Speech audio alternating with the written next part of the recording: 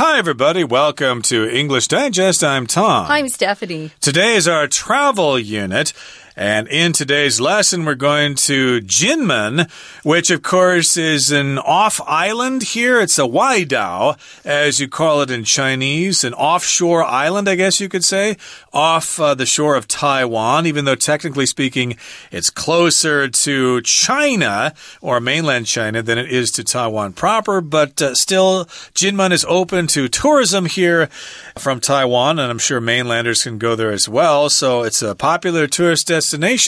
And that's the subject of today's program. Yeah, I've never been there before, so this is kind of fun to learn a little bit more about Jinmen, and I'm going to get there someday. I'm going to get there. We're also going to talk about the history of Jinmen Island and who got there first and who it belonged to. You know, back in history, countries would change ownership of different parts of the world, so we're going to talk about that too.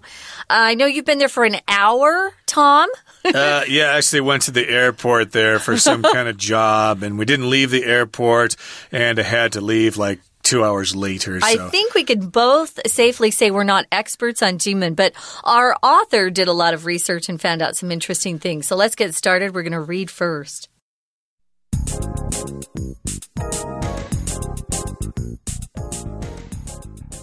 If you're looking for an off-the-beaten-track destination for your next long weekend, look no further than Jinmen. Rich in history and beautiful coastlines, this tiny island county is located closer to China than Taiwan. In fact, it is this proximity to China that makes Jinmen so historically significant. In the 17th century, Jinmen was used as a base by Koxinga, a Ming Dynasty loyalist, to free Taiwan from the Dutch. In the centuries between Koxinga's time in Jinmen and the Cold War, the island was a fairly peaceful place. That changed when Chiang Kai-shek and his nationalist army fled China for Taiwan in 1949, using Jinmen as one of their first lines of defense. During the conflict, Jinmen's residents lived through 20 years of shelling from mainland China and 43 years of Taiwanese martial law. Jinmen has been open to tourism since 1993 and is home to plenty of impressive sights, including Juguang Tower, a memorial built to honor Jinmen's fallen soldiers.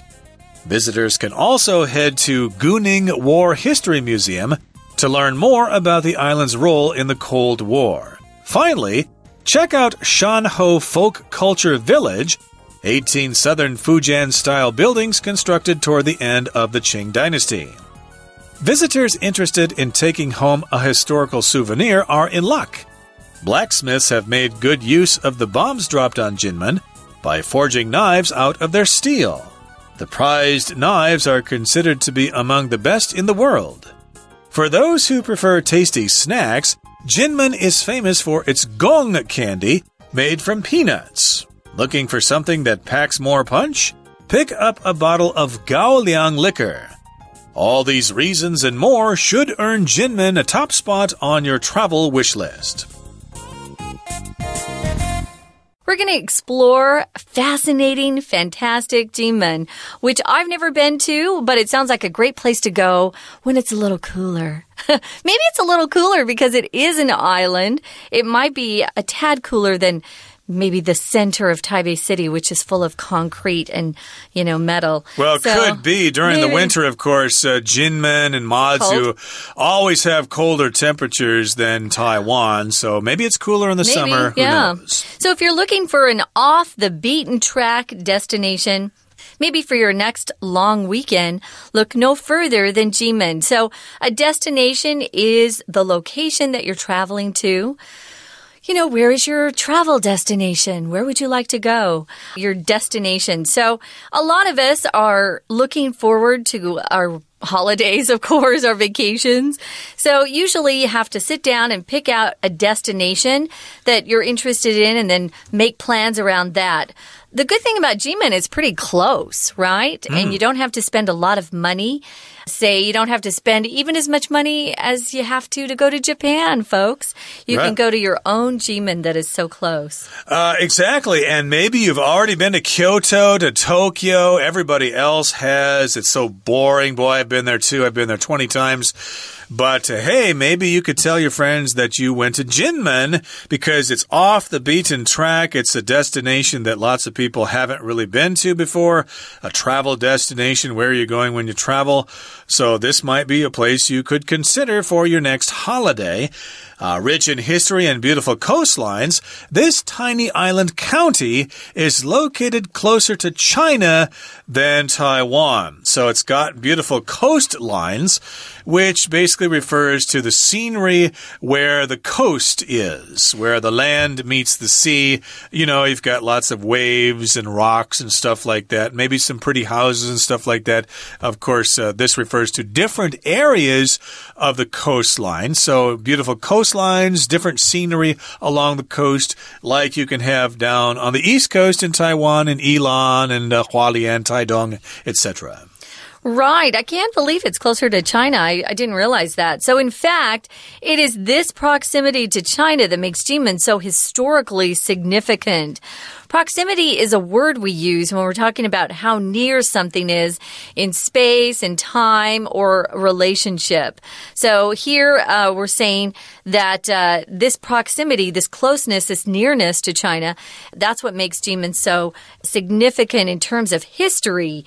Now, moving on to the next paragraph, we've got in the 17th century, that's back in the 1600s, Jimen was used as a base by a man named Koshinga.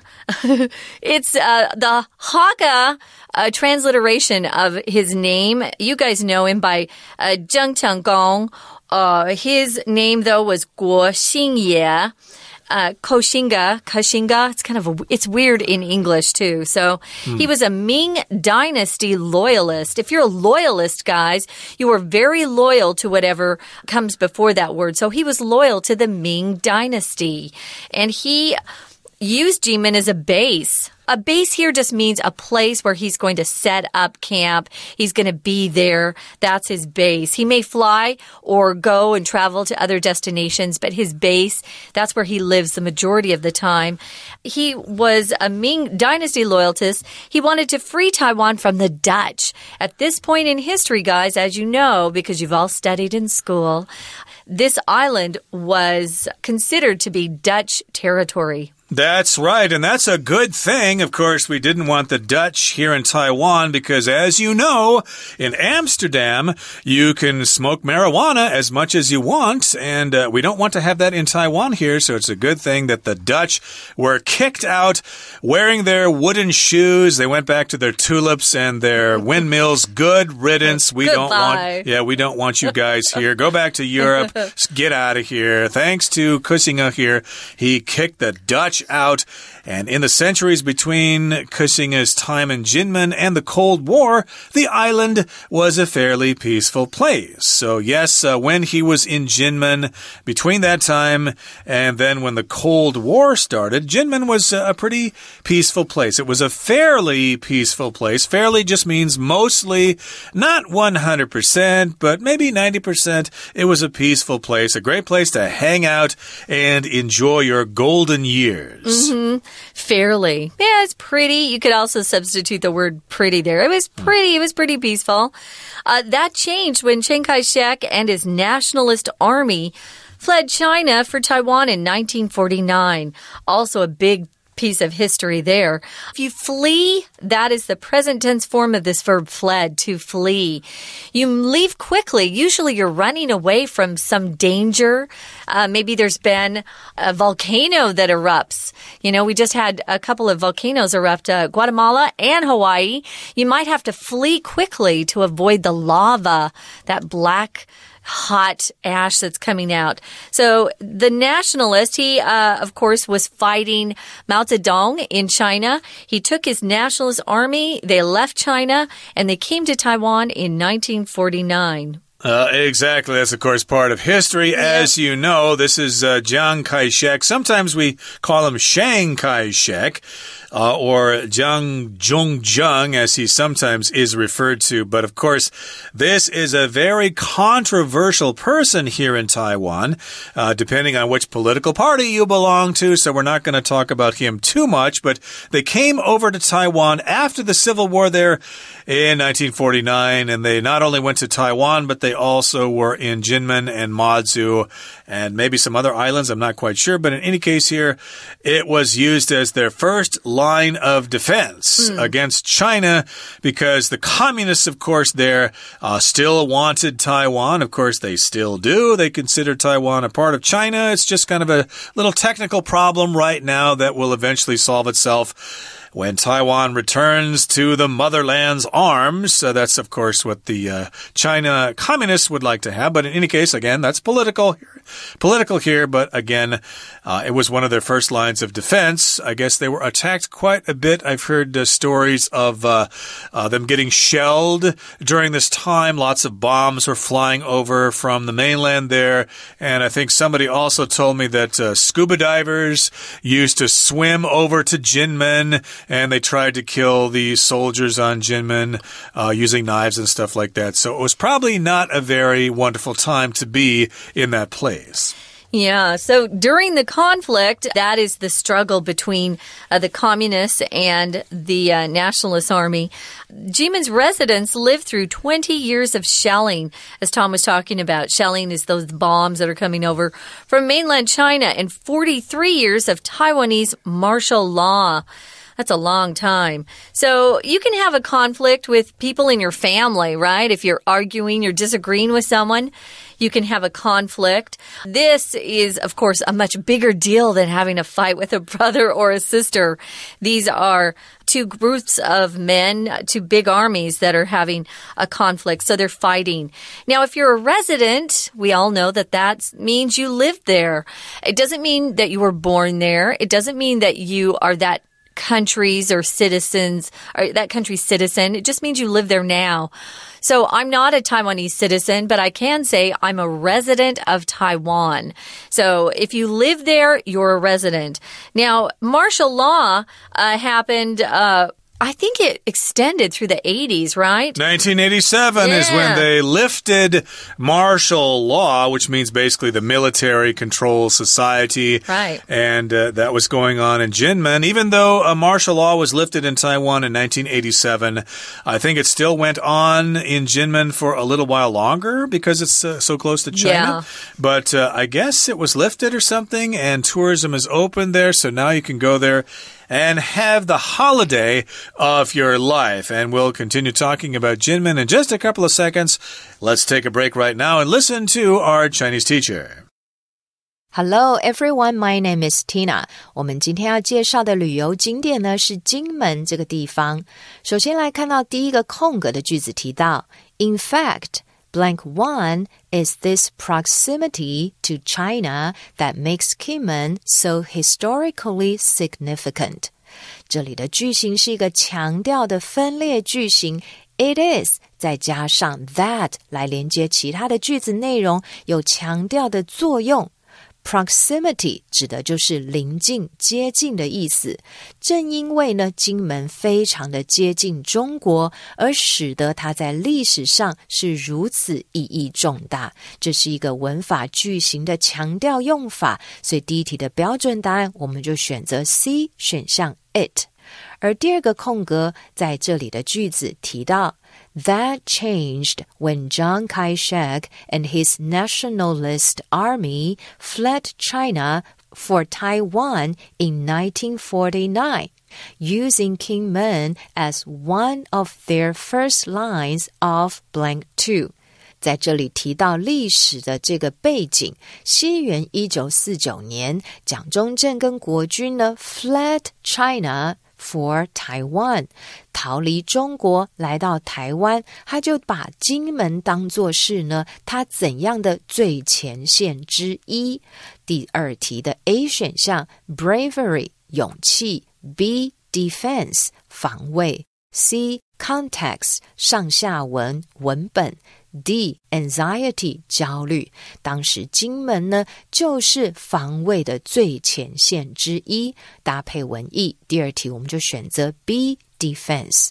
第三个空格的句子写着 During the conflict, Kinmen's residents lived blank 3, 20 years of shelling from mainland China and 43 years of Taiwanese martial law。正因为金门的战略位置呢，而使得金门的情况因而改变。在冲突的期间呢，金门的居民怎么样？20年来自于中国大陆的炮火，以及在台湾呢也实行了戒严法43年。在这里我们要选择一个介系词来搭配 live， 他们经历了这些痛苦以及这些的事件。那么在第三题搭配文意，我们就可以选择 A 选项 through。 To live through 我们就可以解释成为经历的意思。We're going to take a quick break. Stay tuned. We'll be right back.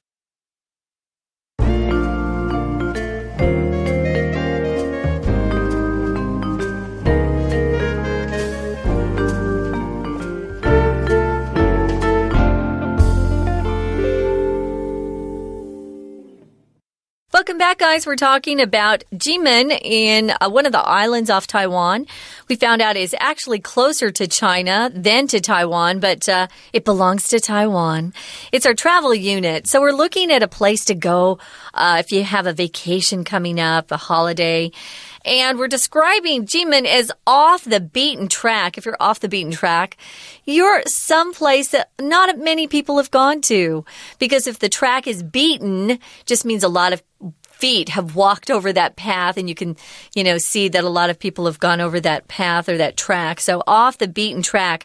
Sometimes I'll find stores that are really cool, but they're off the beaten track. Not many people know about it, so I'll tell my best friends, ooh, check this store out. So it doesn't have to be a place. It can be a store as well. Yes, someplace unusual that you haven't been to before. A restaurant? Yeah. Sure. So, of course, Jinmen is such a place. It's a place that people don't usually get to. If tourists come to Taiwan, of course, they tend to, stay in Taipei here. They may go to Taichung, Taroko Gorge, Kending, or whatever. But they probably don't have time to go to Jinmen. And even people in Taiwan probably haven't really had time to take a vacation in Jinmen. So, Jinmen has been open to tourism since 1993. Tourism, of course, is all about people going on trips and having fun and staying in hotels and going to resorts and things like that, going shopping and having fun, and going to beaches, going swimming and stuff like that. That's tourism, and it's been open to tourism since the year 1993, which is, about 20 years or so. Yeah. And it's home to plenty of impressive sights, okay? There are lots of things to see and do there. And some of these sites, these places you can go to, include Juguang Tower, which is a memorial which was built to honor Jinmen's fallen soldiers. So we've got a memorial that's a structure or a monument or something that is there so that we remember the sacrifices people made in the past. Like in Washington, D.C., there's the Lincoln Memorial. It's a hall there with a big statue of Abraham Lincoln. It's so that we remember him. Well, and there's the Sun Yat-sen Memorial Hall right here Sure. in Taiwan that's quite impressive. It kind of reminds me of the Lincoln Memorial, the way that he's sitting in the chair there. So it's a way to remember people who have done great things for your country or maybe your city. Some cities have memorial statues for people who contributed to that particular city. So it's a way to honor Jinmen's fallen soldiers. If you honor someone, you pay them respect, you esteem them, you consider them to be somebody that's worth your honor, worth talking about and remembering forever. Visitors can also head to or go to Guning War History Museum to learn more about the island's role in the Cold War.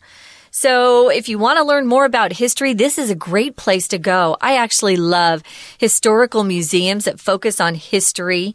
I think those are very fun. So if you're into that and you want to learn more about what kind of part Jinmen played in the Cold War, this is a place for you. That's right. The Cold War, of course, the war between the East and the West, basically during the, 50s, the 60s or something, mainly between the U.S. and Russia. They weren't really fighting, but they were still at odds with each other. So it's a Cold War, not a hot war. They weren't fighting. But finally, you can check out Shanho Folk Culture Village. Cool. It's 18 Southern Fujian-style buildings that were constructed toward the end of the Qing dynasty. I think I've seen pictures of that. I'm glad they preserved these. You know, some of the old buildings have been torn down. This is great. Yeah, absolutely. It looks pretty cool there. And yes, they're buildings that were built in Southern Fujian style. There are actually quite a few buildings in Taiwan built in that style, although they keep getting torn down so they can build luxury apartments. But I guess they've preserved this in Jinmen. It's quite valuable in terms of tourism.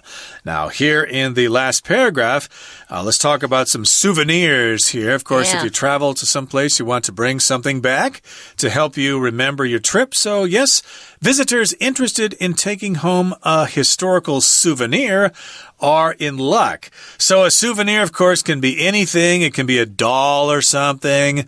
But in this particular case, it's a historical souvenir, something that kind of represents the history of the place. Historical means having to do with history. If there's a museum that is about history, don't call it an historical museum. Historical means the building itself is old and means something in terms of history, but the museum should be called a history museum, and historical means it has to do with history. So, yes, indeed, it could be something that represents the past of Jinmen. And we've got some of these historical souvenirs to talk about here. Blacksmiths, these are men or women.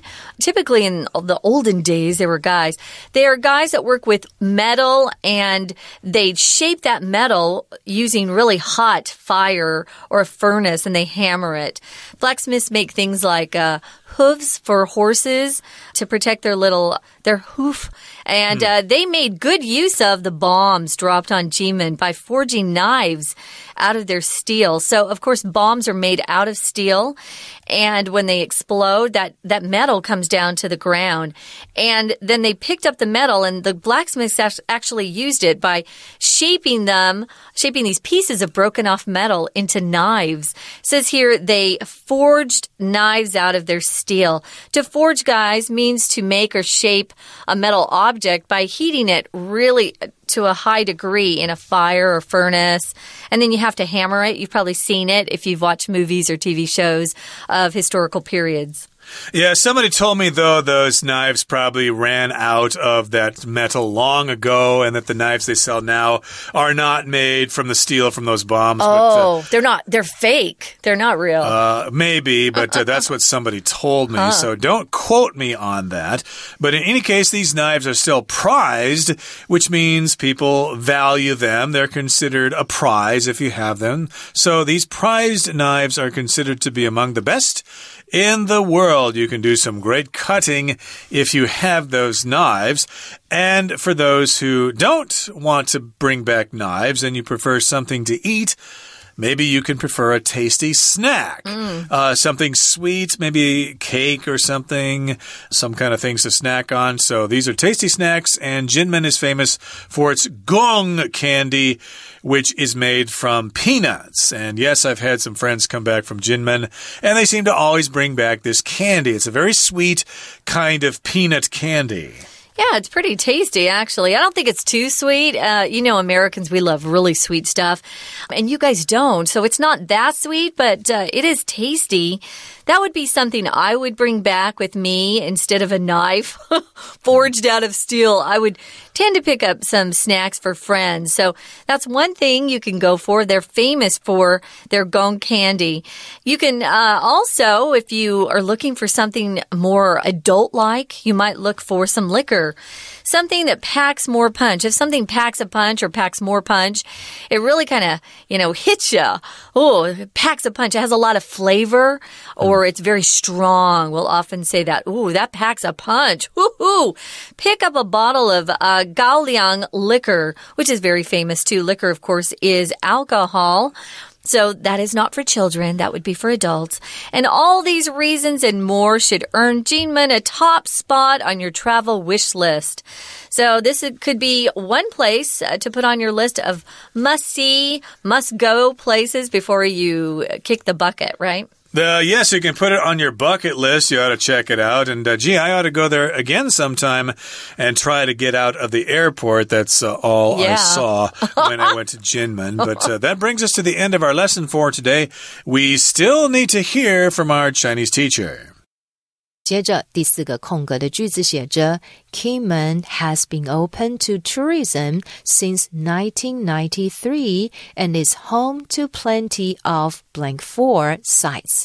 这里谈到呢，金门呢从1993年开始开放观光，那么在这里呢有许多怎么样的景点呢？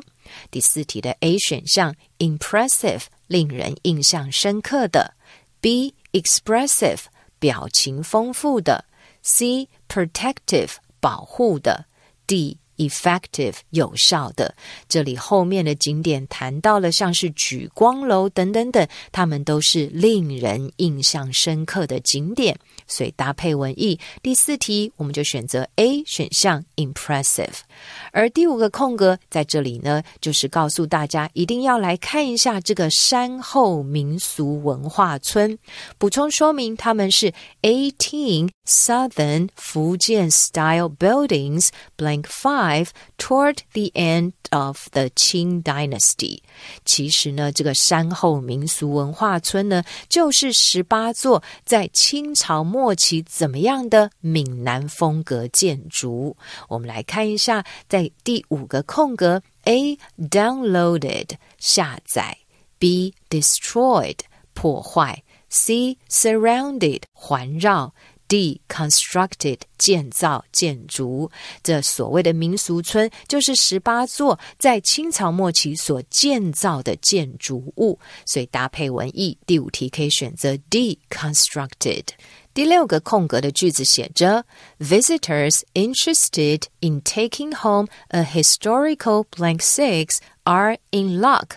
如果呢你有兴趣带回家一个历史的什么的游客，那你们就很幸运了。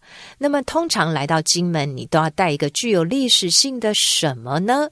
第6题的 A 选项 contract 契约 B. souvenir 纪念品 C. concept 观念D. attraction 吸引人的事物，想带回家的当然是具有历史意义的纪念品，所以搭配文意，第6题可以选择 B. souvenir。第7个空格 For blank 7 prefer tasty snacks. Kinmen is famous for its gong candy made from peanuts.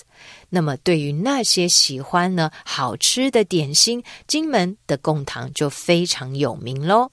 我们来看看第7题 A. anyone who 那么应该要搭配单数的动词 B. they who C. whoever D. those who 在英文里面我们说 those who 可以搭配一个形容词子句来代表那些怎么样的人，对于那些喜欢吃可口点心的人而言，所以我们会说 for those who prefer tasty snacks， 所以搭配文法句意，第7题的标准答案就选择 D. those who。 OK， 以上就是今天的课文讲解，谢谢收听。